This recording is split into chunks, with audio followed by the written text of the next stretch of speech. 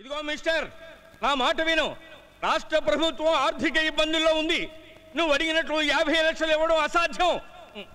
దయచేసి ఆ అమ్మాయిని వదిలిపెట్టండి. నో, వరల్డ్ బ్యాంక్ నుంచి అప్పు తెచ్చి ఇవ్వచ్చు కదా. ఇప్పటికే బోల్డ్ అంత బాకీ ఉన్నాం.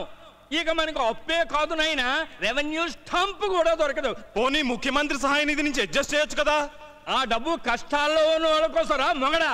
నేను చాలా కష్టాల్లో ఉన్నాను, నాకు చాలా బాకీలు ఉన్నాయి. మొండి పట్టుదల వద్దు, నా మాట విను. ఆ అమ్మాయిని వదిలిపెట్టయ్యా బాబు. అర్థం లేని ఆర్గ్యుమెంట్స్ చేయడానికి ఇప్పటికే బోల్ టైం వేస్ట్.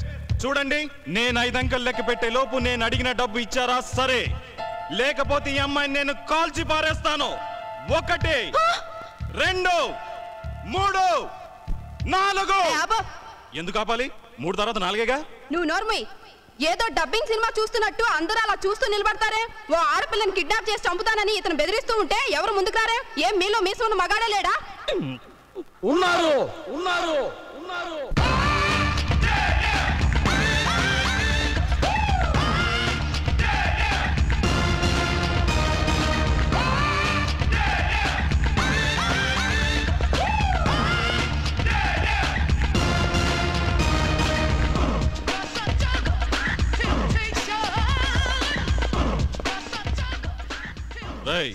వాళ్ళిద్దరూ పైకి రాకముందే వాళ్ళని పైకి పంపించండి రా.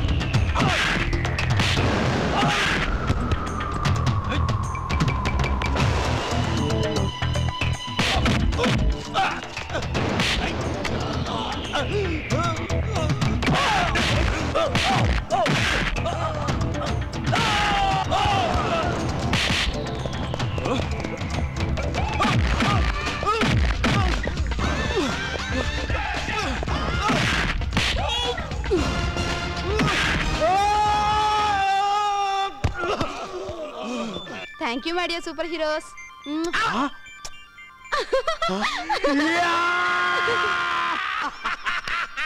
ఓరి నాయనో, అబ్బా నడుము అయిపోయిందిరా బాబు. అమ్మా ఇట్లా తన్నారేమిట్రా నాయనో. నాయనో, ఇదేంట్రో జైలర్ గారు మన దొంగ నైల బ్యాచ్ ఇలా చూస్తున్నారు. ఏం జరుగుంటుంది? ఏంటి సార్, ఇక్కడ ఏమైనా గొడవలు జరిగినాయా? అవునరా, మీ పుణ్యమా అంటూ జైలు బతుకు పాత బస్తీ అయిపోయింది. మా పుణ్యమా? మేమేం చేశాం సార్? ఏం చేశారా? తిన్న దరక్క పగల కూడా కలలుగంటూ ఉంటే మీ దెబ్బకు రోజుకో కానిస్టేబుల్ రిటైర్ అయిపోతున్నాడు. నాడులు ఇరిగిపోయి మిమ్మల్ని. వద్దు సార్, మా దగ్గరికి రావద్దు సార్. వస్తే ఏం చేస్తారా? సార్ మీరు వెళ్ళొద్దు సార్. సార్ మీరు కొత్తగా వచ్చారు, వాళ్ళ సంగతి మీకు తెలియదు సార్. వాళ్ళ జోలికి వెళ్ళొద్దు సార్, ప్రమాదం. వెళితే ఏమవుతుందిరా? చెవులు పగిలిపోతాయి సార్. ఏ చెవుల మీద కొట్టంలో వీళ్ళు ఏమన్నా స్పెషలిస్టులా? కాదు సార్, వాళ్ళు పాట పాడతారు సార్. పాట? పాట వింటే చెవులకు హాయిగా ఉంటుందిరా పిచ్చి వెదవలారా. అందులోనూ పాట అంటే నేను చెవి కోసుకుంటాను. ఏది పాడండిరా.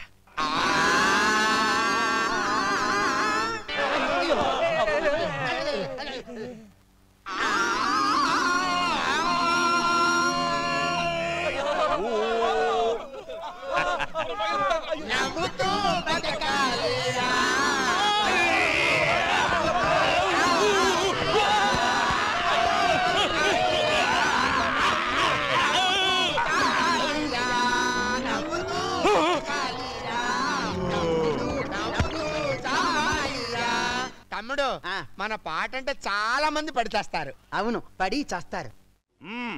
కానండి త్వరగా, కమాన్ క్విక్. తాడు గట్టం కూడా అంతసేపు చేస్తావేంటయ్యా? కట్టు.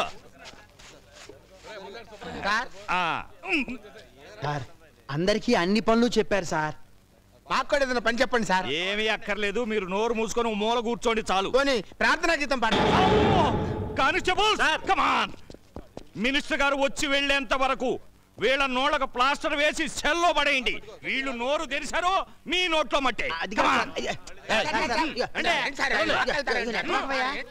సార్ సార్ మినిస్టర్ గారు వస్తున్నారు సార్. అప్పుడే వచ్చారా?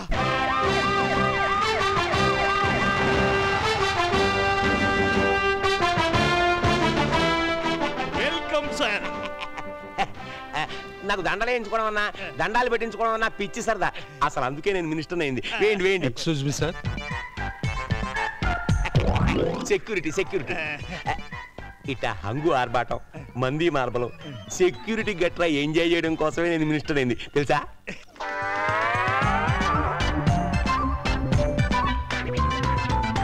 ఓకే సార్, మీరు దండేయచ్చు.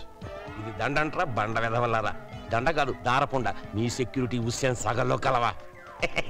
ఉత్తినే. అసలు నాకు దండలు వేయించుకోవడం అంటే అసహ్యం. నెక్స్ట్ ప్రోగ్రామ్ పతాక ఆవిష్కరణ అండి. ఓ అదే పార్టీ జెండా ఎగరేయడం కాదండి, జాతీయ జెండా ఎగరేయడం.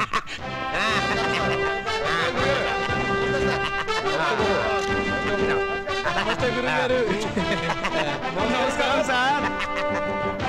బోలో స్వతంత్ర భారత్ కి, బోలో స్వతంత్ర భారత్ కి. ఏంట్రా అలా వచ్చారు సార్? ఆ జెండాలో బాంబు. బాంబే? భయపడకండి సార్, బాంబు ఉంటుండొచ్చు డౌట్. అయితే ఏం చేయమంటారు? జెండా ఎగరేద్దంటారా? కాదు సార్, ముందు మేము ఎగరేసి చూస్తాం.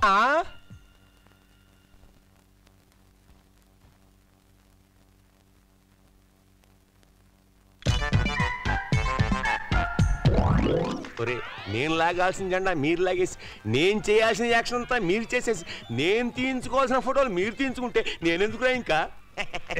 Security security. నెక్స్ట్ ప్రోగ్రామ్ మీరు స్టేజ్ ఎక్కి ఖైదీలకు సందేశం ఇవ్వాలి సార్. నేను స్టేజ్ ఎక్కడం సందేశం అంతా రొటీన్. ఇప్పుడు రే మీ ఇద్దరు వెళ్ళిపోండి రా. ఇప్పుడు నేను వెరైటీ చేయబోతున్నా.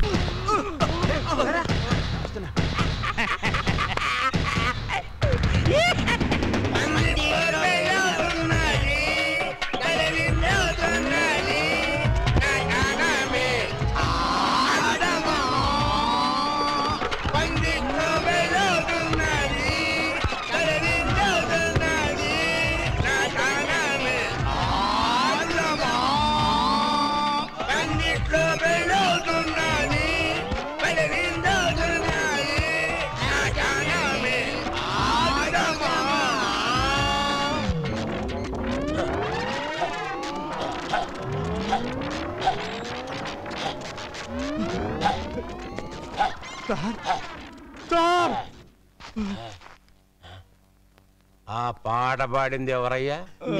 సార్. వీళ్ళిద్దరూ ఎవరయ్యా? వీళ్ళ ఫైల్స్ నాకు పంపించు. వాట్? వీళ్ళకి అసలు ఫైలే లేదా? ఏ నేరం చేయకుండా చిన్నప్పటి నుంచి జైల్లోనే ఉన్నారా? అవును సార్. ఇది ఏమన్నా జైలు అనుకున్నారా, క్వార్టర్స్ అనుకున్నారా? ఎవడు పడితే వాడు ఉంటానికి. అసలు వీళ్ళని జైల్లోకి తీసుకొచ్చిన ఆ జైలు ఎవరు? ఆయన ఎప్పుడో రిటైర్ అయ్యి పోయారు సార్. ఆయన తర్వాత వచ్చిన ఆఫీసర్స్ ఏం చేస్తున్నారు? వీళ్ళ మంచితనం చూసి వెళ్ళగొట్టలేకపోయారు సార్. మరి మీరు ఇంకిక్కడ ఒక్క క్షణం కూడా ఉండటానికి వీల్లేదు. బయటికి వెళ్ళండి. సార్ పుట్టినప్పటి నుంచి ఇక్కడే పెరిగాం. జైలు తప్ప మాకు ఇంకేం తెలియదు సార్. గంట కొడితే అన్నం తింటాం, గంటల తరబడి ఒళ్ళొంచి పని చేయడమే తెలుసు సార్.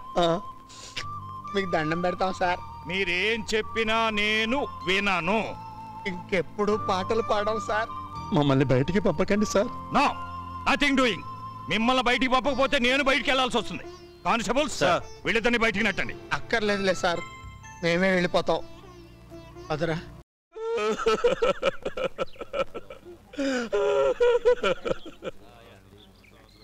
రే అనే అన్నాయ్ అన్నం పెడుతున్నారా?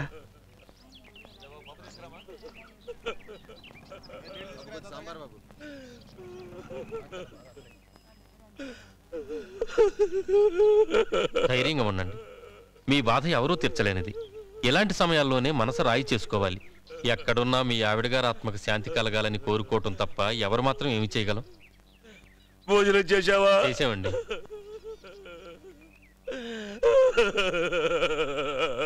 ఏమండి అంత లావుగా ఉండా మనిషి ఎందుకండి ఏడుస్తున్నాడు? పాపం ఆయన భార్య పోయింది. ఇవాళ దినం మనిషి కుంగిపోతున్నాడు. ఏదో నలుగురు ఓదారిస్తే కొంచెం తేలిక పడతాడు కదా. అవునులేండి. ఒరే ఐడియారా? ఏంట్రా? ఏం లేదురా, బాధలో ఉన్న వాళ్ళని ఓదారిస్తే తేలిక పడతారంట కదా. మనం వెళ్ళి ఆయన్ని ఓదార్చి మనం కూడా వాళ్ళతో పాటు భోంచేద్దాంరా. అది సరేరా, మనం ఎవరిని ఎప్పుడు ఓదార్చలేదు, ఎలా ఓదార్చాలో కూడా తెలియదుగా. అదేంట్రా, అప్పుడు జైలర్ గారు వాళ్ళ కుక్క పిల్ల చచ్చిపోయి బాధపడుతుంటే అసిస్టెంట్ జైలర్ గారు ఓదార్చారు, గుర్తుందా? బాధపడకండి సార్, చచ్చిపోయిన మీ కుక్క పిల్ల ఎంత మంచిది సార్. మీరు డ్యూటీకి వెళ్ళడం ఆలస్యం, మా ఇంటికి వచ్చేది, నా మీదకెక్కేది, నా మూతి నాకేది, నా పక్కలో పడుకునేది, నా పక్కలోనే కాదు సార్, మన కాలనీ వాళ్ళందరి పక్కల్లోనూ పడుకునేది. గుర్తొచ్చిందా? ఓ గుర్తొచ్చింది. ఓదార్దాం పద. బాధపడకండి సార్, మీ పెళ్ళం ఎంత మంచిదో. మీరు డ్యూటీకి వెళ్ళినప్పుడు మా ఇంటికి వచ్చేది. అంతేనా? నా మీద పడి నా మూతి నాకేది. మూతి నాకటం ఏంటమ్మా, నా పక్కలోనే పడుకునేది. నీ పక్కలో ఏంటి, నా పక్కలో అయితే ఎన్ని సార్లు పడుకుందో. నీ పక్కలో ఏంటి, మన కాలనీ వాళ్ళ అందరి పక్కలో పడుకునేది. అవును, ఆవిడ చాలా అందంగా ఉంటుంది సార్.